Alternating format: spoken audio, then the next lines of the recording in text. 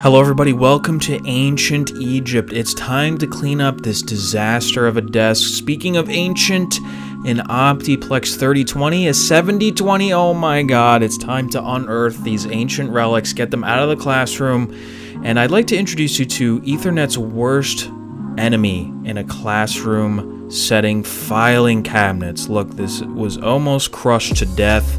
Fortunately, it is still working. Now, I'm very excited to do a little troubleshooting with you guys during this reconnect. A very simple networking troubleshooting, but we're going to put our networking skills to the test, our CCNA skills to the test.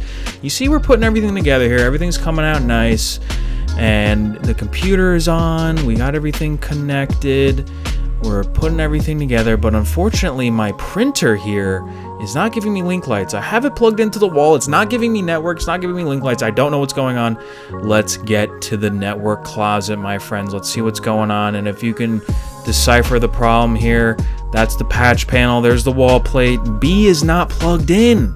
So let's plug in B to the patch panel, plug it into the switch, and boom, look at that. Problem solved. No neck gear switch needed.